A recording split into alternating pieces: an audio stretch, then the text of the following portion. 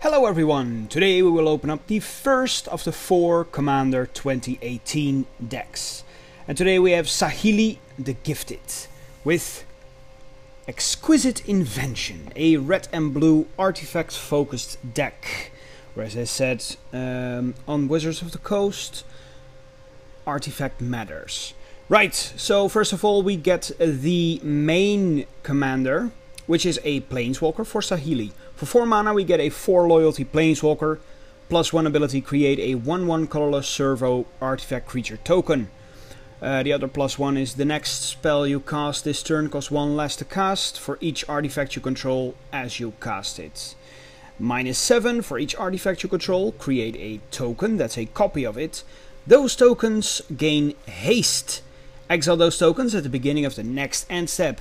Very nice, very nice. I especially like the throwback to Affinity. Now let's see what's in the deck. Right, so unlike some other years, we only get 1 oversized card. That's not a problem to me. I never use them anyway, so a nice box with a little booklet on how to play the deck, what to look for, a little bit of information about the characters as well, and yeah, that. Now then, onto the deck itself. Oh, what's this? Well, we'll see what that is in a bit. And for this I will mostly talk about the cards that are new for this year's Commander. Well, we get a playable sized Saheeli. Let me focus it up here. There we go.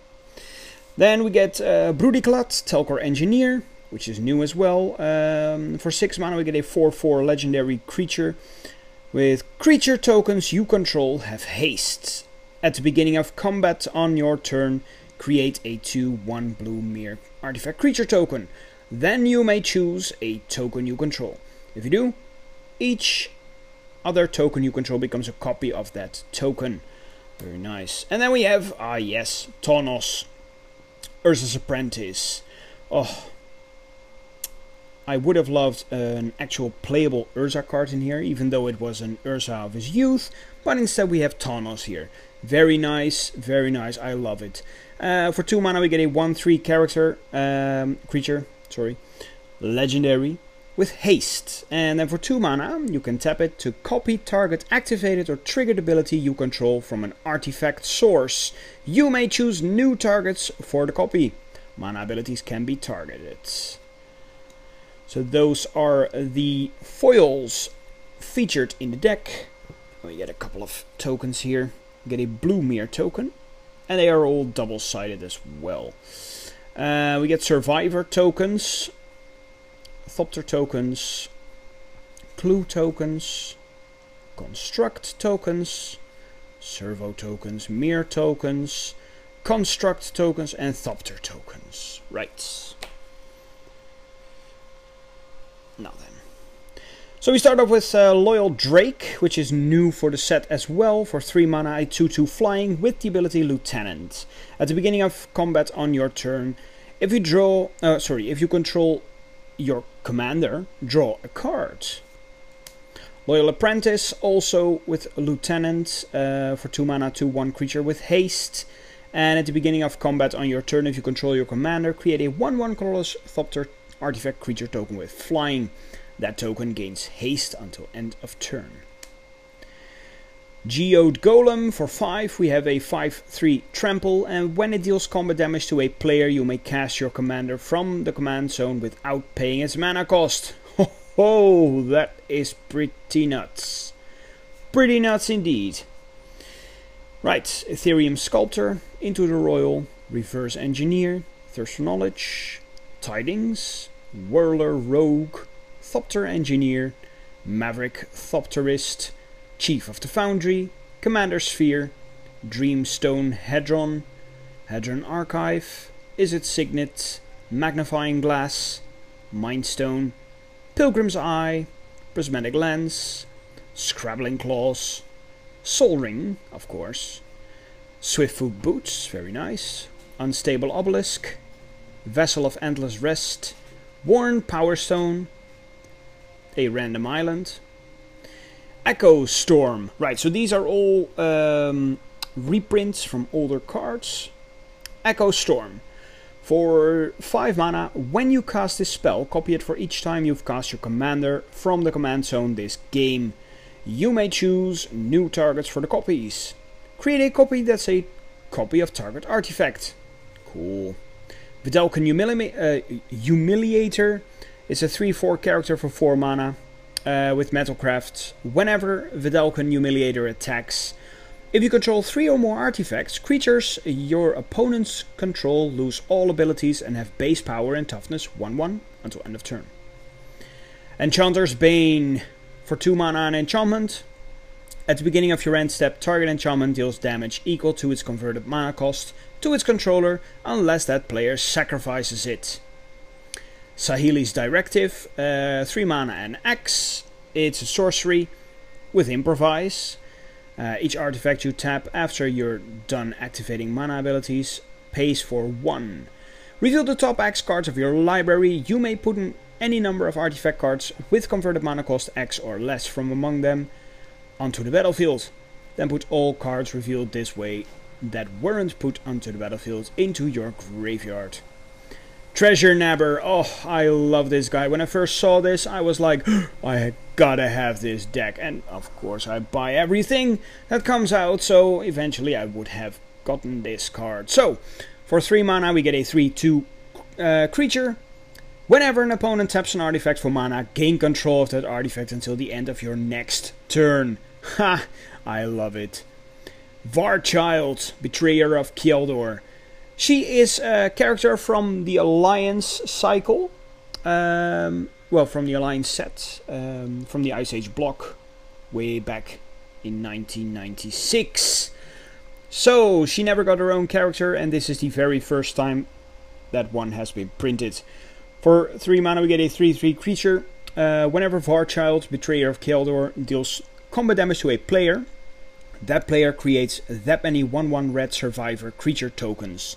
Survivors your opponents control can't block and they can't attack you or a planeswalker you control. Varchild leaves the battlefield. Gain control of all survivors. Very cool card. Ancient Stone Idol. For 10 mana we get a 12/12 flash. It costs 1 less to cast for each attacking creature. Wow. Trample. And when Ancient Stone Idol dies, create a 6/12 colorless construct artifact creature token with Trample. Now I have a feeling that Trample is really out of place here. It should have been behind Flash, but that's just me. All in all, not too bad. Coveted Jewel. For 6 mana we get an artifact. When it enters the battlefield, draw 3 cards. When you tap it for mana, it adds 3 mana of any color. Whenever 1 or more creatures an opponent controls attack you and aren't blocked, that player draws 3 cards and gains control of Coveted Jewel. Untap it. Endless Atlas. Now this is one of the sought after cards.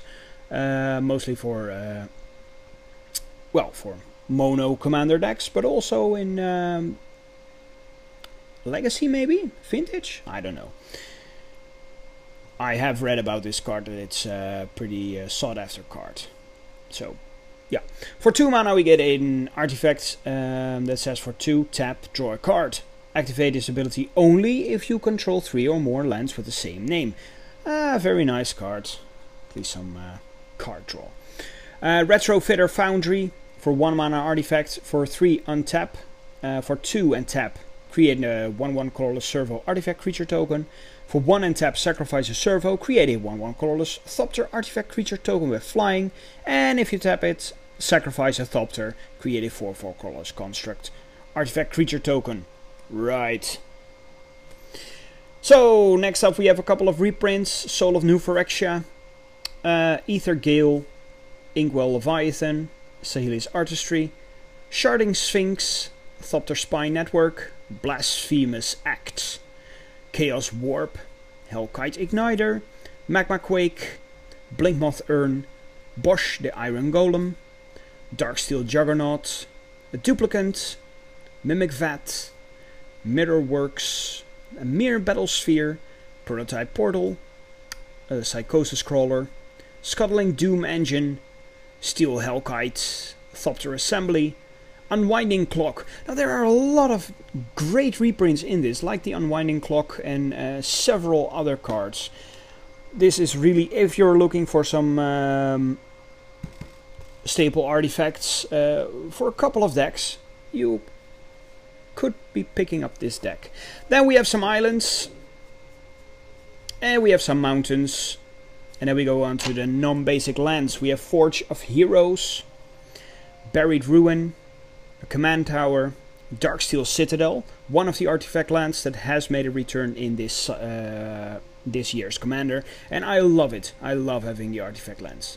Foundry of the Consoles, Great Furnace, the red artifact land, Highland Lake, is it Boiler Works, is it Guildmage, Guildgate, and Seat of the Synod, which is also an artifact land, love it, but for blue, and Siftwater Cliffs. And then we have an advertisement card, apparently, popular formats, standard booster ref commander, and discover more at Learn Magic Wizard, blah blah blah.